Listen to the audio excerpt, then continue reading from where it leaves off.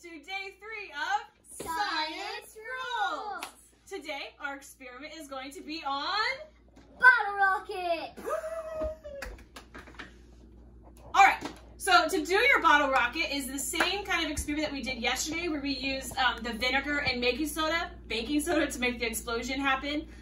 But today, we're going to put that solution inside of our rockets.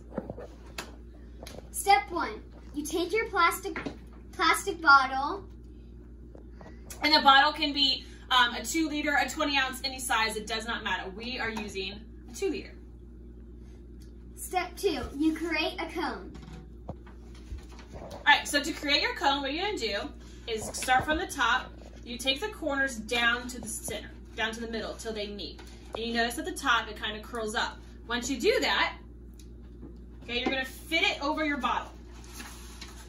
And you want it to be tight onto your bottle. Once you feel like it's tight and it's not loose, take it off, take the tape it on there, and cut off the extra. Once you cut off the extra, you take glue and you glue it on the outsides. and then you retake your funnel and you put it back on, and kind of like what we did here, like so. All right? Step 3, create a stand. We used 3 pencils to create our stand, like here. You tape them onto the outside. You can use any type of tape, whatever you prefer. Step 4, cap it off. We used clay. So with the clay, what you do is... So with the clay, you just take a nice piece of clay and you put it onto the outside of the bottle and you just push it straight down like so. All right, and as you push it, it'll kind of have like a mushroom shape around the outside. And you just kind of continue to form that over. Once it's on there good, take it off. And now you have your cap. It can easily go on and off for our experience purpose. All right, now let's take it outside.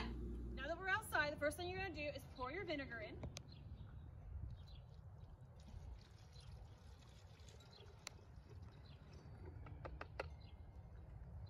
Here.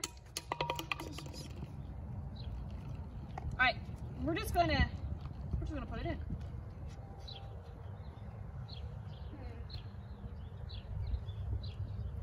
Where's the lid?